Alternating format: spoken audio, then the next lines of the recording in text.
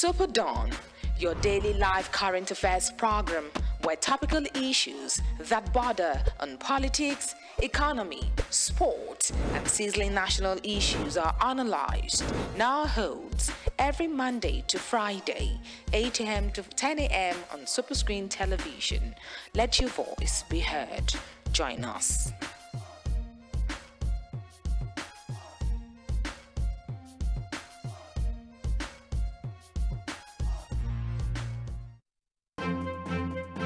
Superscreen Television is now on StarTimes channel 173.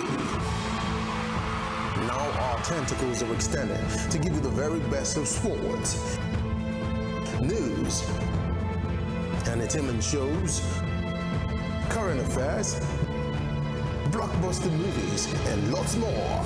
Tune in to StarTimes channel 173 and enjoy the very best of Superscreen Television. Now you're talking.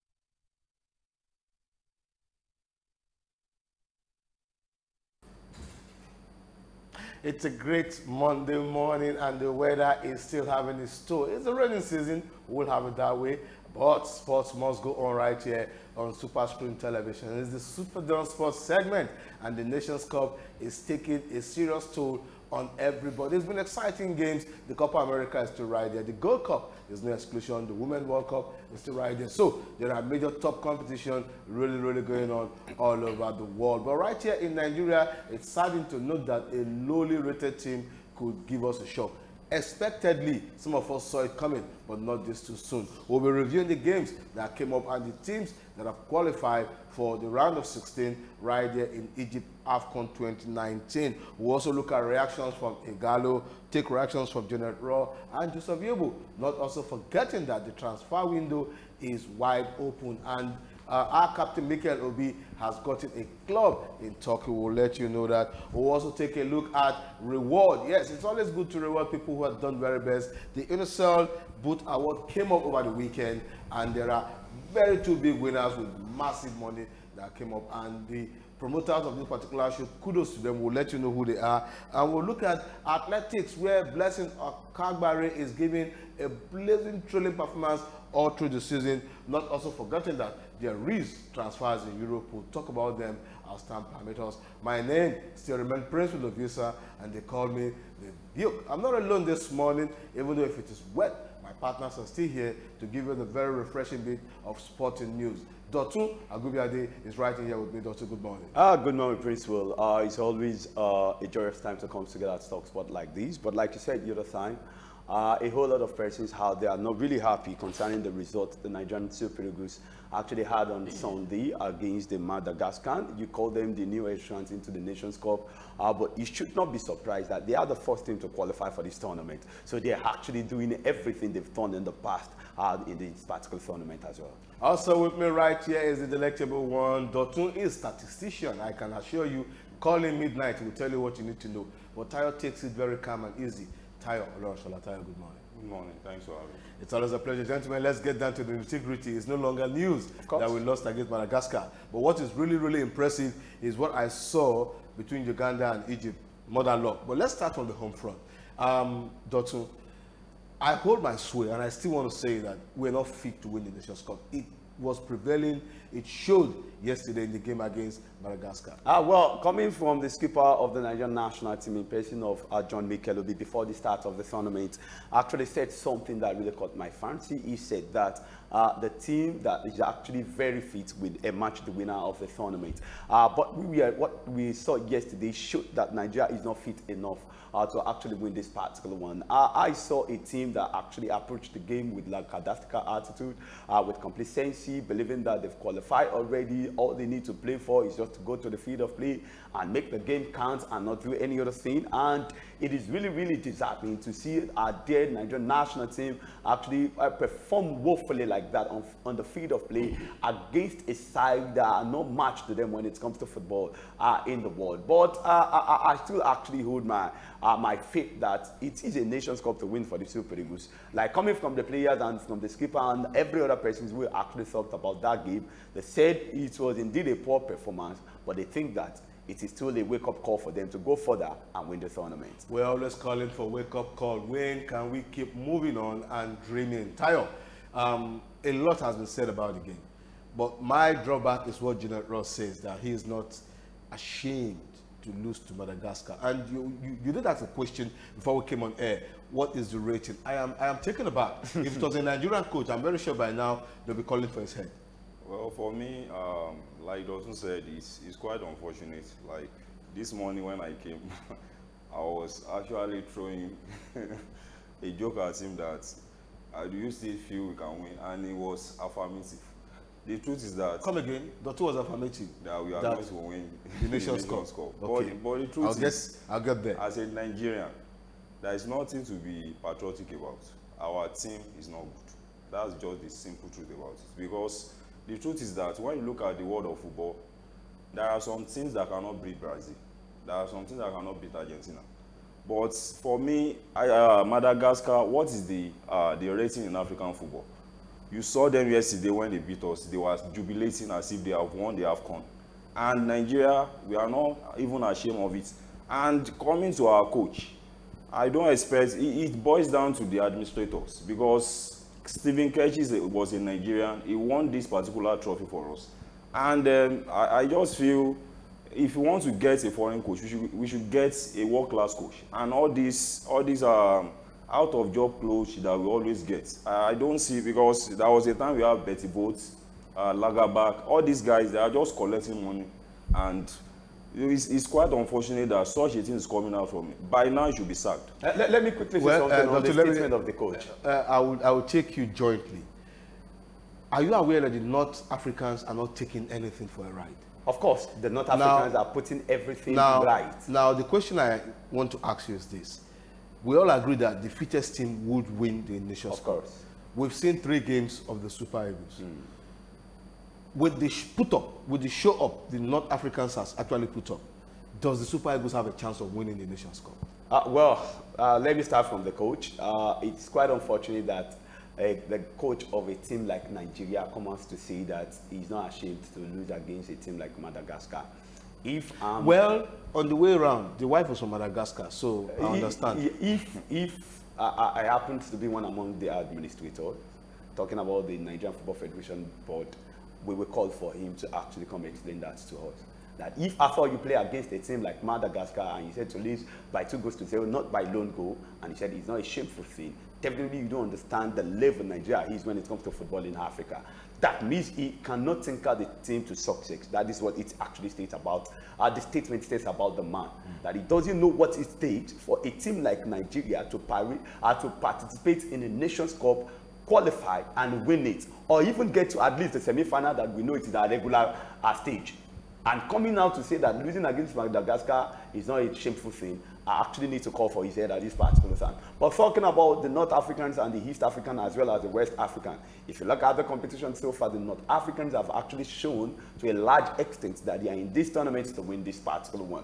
Ever since the history of African Nations Cup, Egypt remains the only team that have hosted the Nations Cup 3 times and won it. So if I thought they still actually show enough zeal and hunger to win this particular, we can see it on the field of play. They have maximum 9 points and in that particular group. And Morocco, they are actually doing everything right as well. They've had 6 points so far. And if they are going to play today against South Africa. So it is all about North Africans against West Africans. Though the South African and the East Africans, they are minnows when it comes to football in Africa. The best 2 region in Africa, they are the North and the West. Okay. But the North are getting it right against the West as we speak. All right, let me quickly bring some comments made by top stars within the team. One is still active, the other one is ex. Ighalo says the defeat is a wake-up call for Eagles.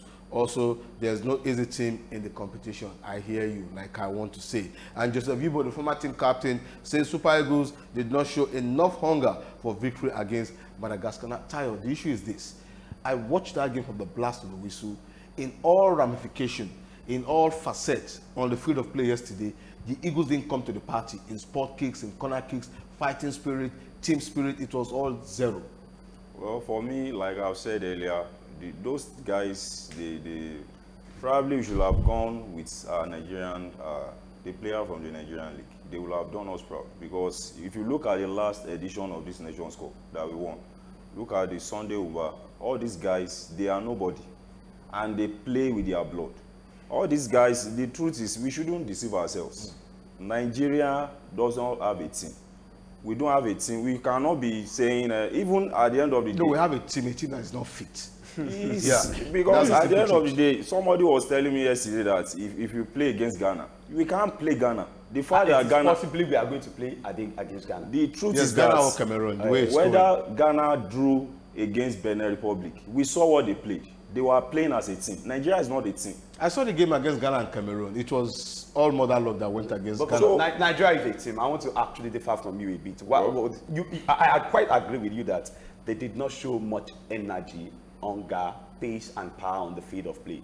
But if you look at what we saw, they actually string passes together more than every other team. You're trying to make an excuse for this team. No, I'm not making an excuse. The midfield was totally dead. That was why the midfield wasn't dead. When did it came out? The midfield wasn't dead. Tell me what. The midfield wasn't tell me what was everybody active in that played midfield. yesterday. The midfield wasn't dead. So sometimes in football, when you play against a side that actually play 10 men behind the ball, it actually seems difficult. But what you need to show, the Madagascar didn't play 10 men behind the ball. They were 10 men behind the ball. Each time they were on counter. They were on counter, and they are always on counter. That was the tactics. What made them be on counter is always they are 10 men behind the ball. So when they have the ball, they go on the counter. That was the tactics that I expected Gernot Rohr to find the strategy to. But the truth is that Mourinho does not win every time. All right, gentlemen, let's go on. Let's go on. I know we're going to talk more about this in the afternoon when Sport Base comes up. Some of the results for yesterday's game: Uganda lost to Egypt 2-0, fantastic game, energy-sapping game. Zimbabwe also lost to DR Congo, but they did qualify. Burundi lost to Guinea, and Madagascar defeated Nigeria 2-0. So as it is right now, Madagascar and Nigeria has qualified, having 7 points and 6 points respectively, with Guinea joining them as the best loser team.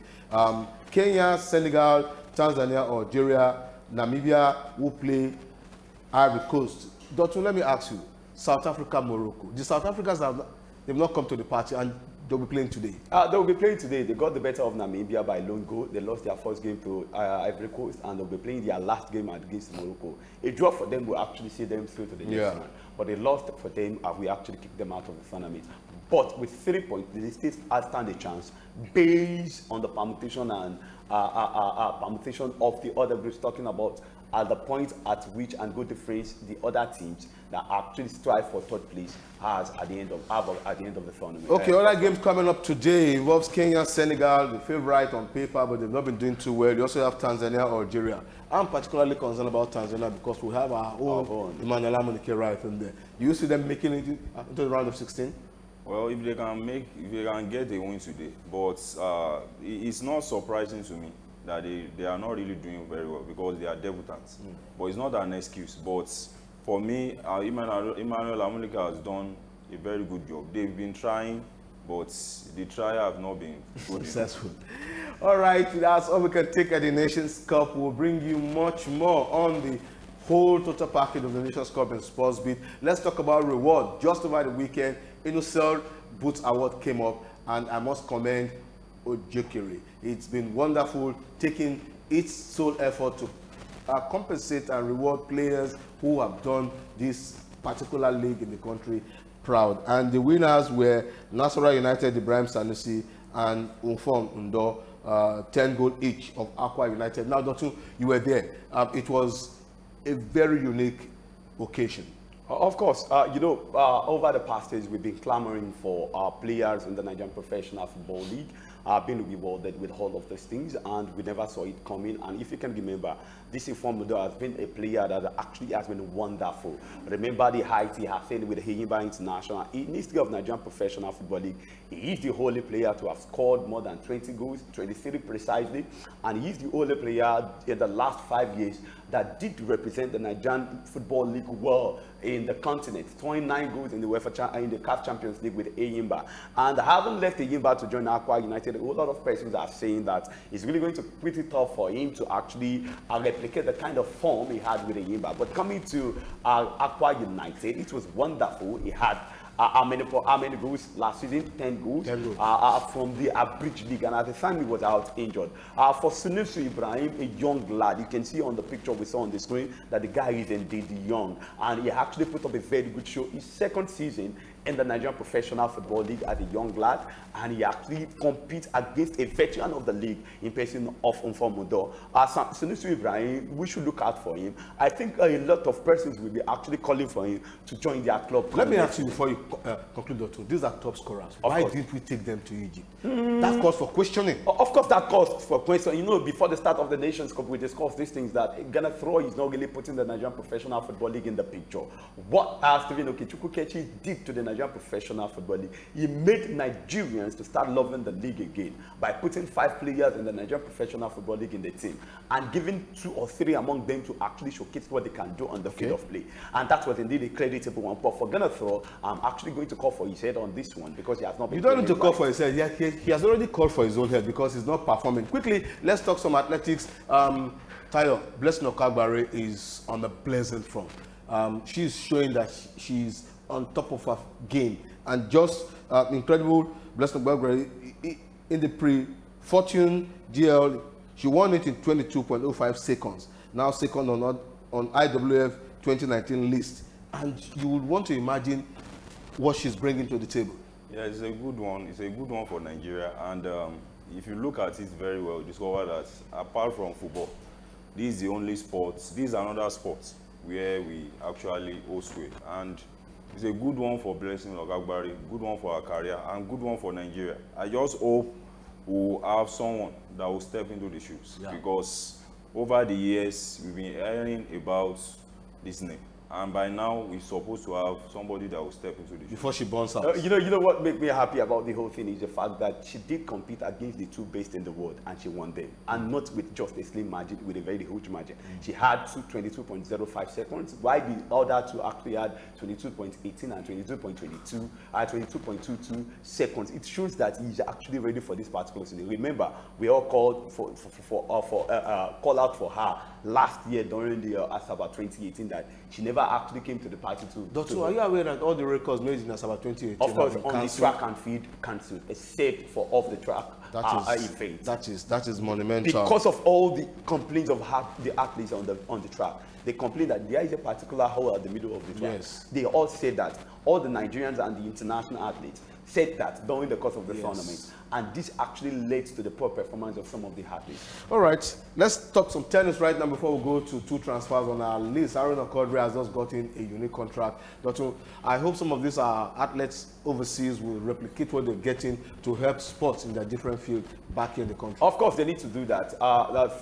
Congratulations to him. He was 10 years with Jola Kitten Company, and now he has joined GEWO Kitten Company on a 3-year deal. I think that he just needs to actually keep what he's doing right, and he should keep doing it. And he needs to come home and actually affect the younger generation. Some did affect him when he was growing up. So what you need to do positively, you need to come and actually affect the younger generation. I think affecting is a statement. You should impact people. Thank you very much. That's the right word. That's the right environment. Word. Impact people within his own immediate environment and beyond. So if he can do that, definitely in the near future, we should be looking out for another Aruna Quadri. All right, talking about transfers, let's quickly look at what is happening to Neymar. He's not having a swell time in the Brazilian team in the Copa America, but the club says they're not willing to sell him. Tayo, Neymar is eager to go back to complete the Suarez-Messi formation. But the club says, you ain't going nowhere. Well, for me, I think Neymar is a joker because part of the reason why he left Barcelona was Messi. Yeah. And Messi is still there. So I don't see the reason why he's going back to.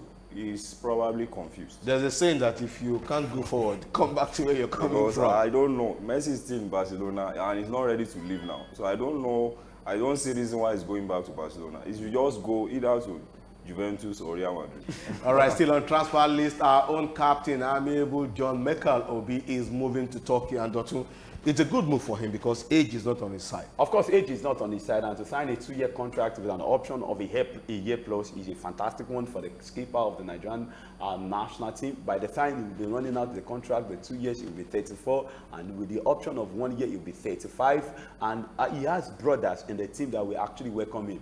The former, still Nigerian international player, but not part of this particular team. Talking about Odion Ighalo is in that team, and Anthony Wakeme. So if he can actually get there and cement his lead, he should start kicking the ball again. All right, we got to go. But before we go, let me quickly ask Tayo. Andrea Roberts is moving to Juventus. Is it a compact team, considering the fact that Ronaldo is still there? Well, for me, I think they should be able to do something next season. I'm hoping that Ronaldo we just win one more Champions League. All right. Tayo is hoping. That's the third dream, if you ask me. That's all we can take on Superdawn. Dotun, thanks for coming in this morning. Thanks as well. And Tayo, thanks for coming in. Thank you. All right, we're getting on this break. When we come back, Blessed and Olamide will be rounding up the Superdawn show. Just stay tuned.